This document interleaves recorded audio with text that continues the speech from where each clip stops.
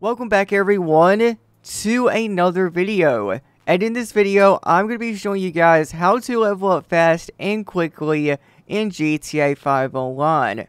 Now the good thing about this is there's actually no level requirements or anything you need in order to get started, but for this one I do have a couple recommendations.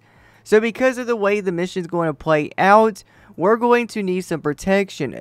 There is two vehicles I recommend for this. The first one, which is the cheapest option, is the Armored Kuruma that you can purchase at Southern San Andreas Super Autos for $525,000.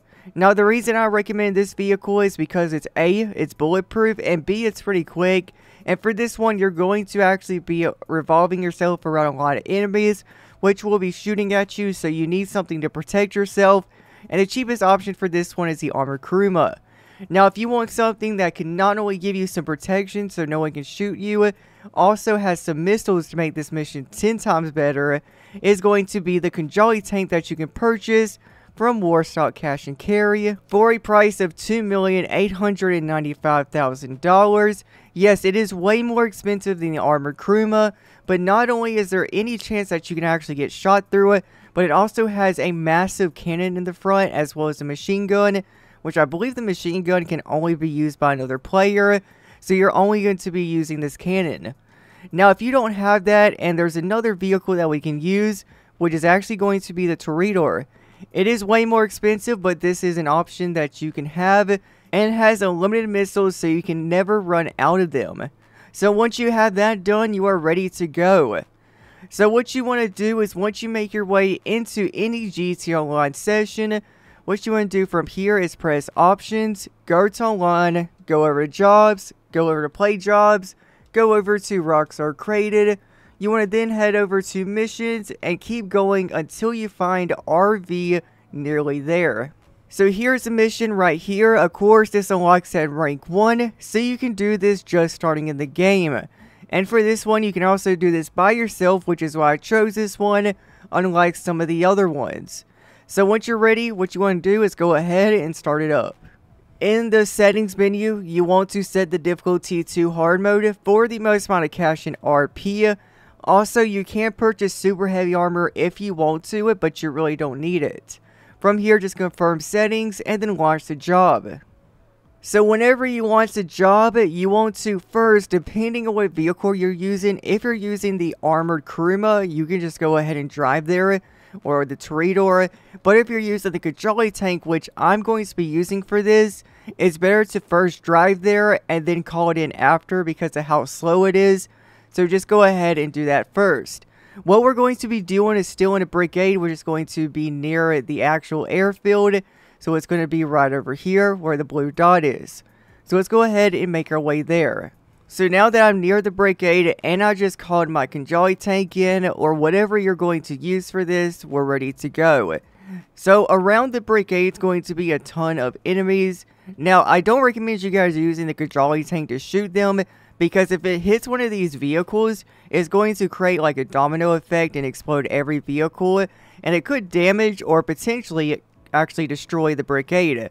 So don't use a Conjali tank, just go and take them out first. There's only 4 of them in total, so it shouldn't be that hard to kill them. Alright, so now that I've got everyone down, what you want to do is quickly enter the brigade, give enough time to say return the brigade, and then after that you want to get out. And then you want to run right over to your Conjali tank, as enemies will spawn in vehicles. So you gotta be really quick with this one. I should have probably, went a little bit closer in, but I should make it in time. So what's going to happen, of course, is that there's going to be a bunch of trucks that spawn in. That's actually them right there.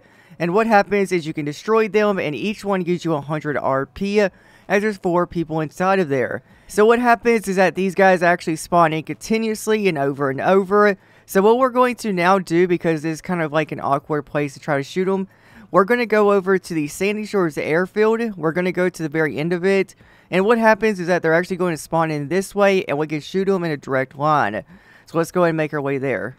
So now that I arrived at the very end of the Sandy Shores airfield, they're going to spawn directly in front of me, just like that. Now the big trucks like this one does have 2 people, which gives you 62 RP per truck kill.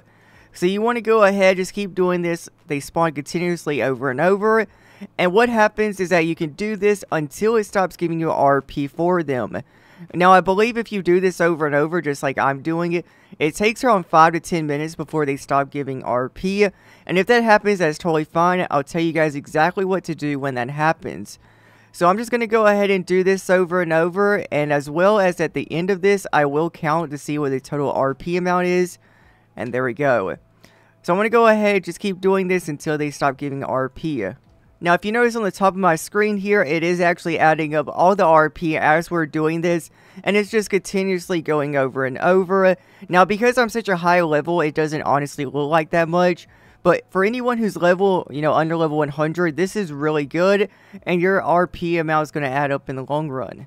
So, it looks like I have now just stopped getting RP. Yeah, so it looks like it. Now we have two different options. You have the options of actually stealing the brigade and actually completing the mission for a little bit more RP, or the other way, which I usually do it because it's much quicker, is you just let them kill you. That way it restarts the mission, and you can keep doing this back to back without having to go through the loading times of logging into another mission and everything like that. Now, of course, with this being on hard mode, you do have to get eliminated twice for it to actually end the mission. So just give it a minute and that should happen. And so there we go. Now it says that we failed the mission. And then from here it's going to give us a little bit of money in RP, but nothing really good. Now what I'm going to go ahead and do is count up the total RP amount that we got for blowing up the vehicles, as well as how long it took to do this mission and how long it took to do everything like that. So let me go ahead and do that now. I just got done adding the total amount of RP. Add the RP for each RP kill that we got for blowing up the vehicles, as well as the RP we got for actually ending the mission, which gave us a little bit of RP for it. So the total for this was 9,491 RP, with the RP for blowing up the vehicles at 7,825 RP, and the RP we got for actually ending the mission was 1,665 RP. Now, the important question, which could make this very good or very bad, is how long did it take me to actually do this? So I added up just the entire mission itself, even the drive, and that added up to a total of 11 minutes and 14 seconds. So every 11 minutes, you can make a total of 9,000 to 10,000 RP. And keep in mind, it's going to actually cut a big timer if you actually restart the mission, instead of having to, spawn back in the game and then restart it and then have to do that long drive. If you are just to restart it, it's going to spawn you right near the brigade, so that drive you have to do is not going to be that long. Or what you could do is actually go back into an invite only session, and then you can actually set your spawn location to last location. That way, whenever you start the job, it takes you to the last location, which is near the Sandy Shores airfield. So there we go. That is it for this video. I hope you guys enjoyed it. If you did, feel free to like and subscribe for more GTA 5 videos and content like this. With that being said, you guys have a great one. Stay safe out there, and goodbye.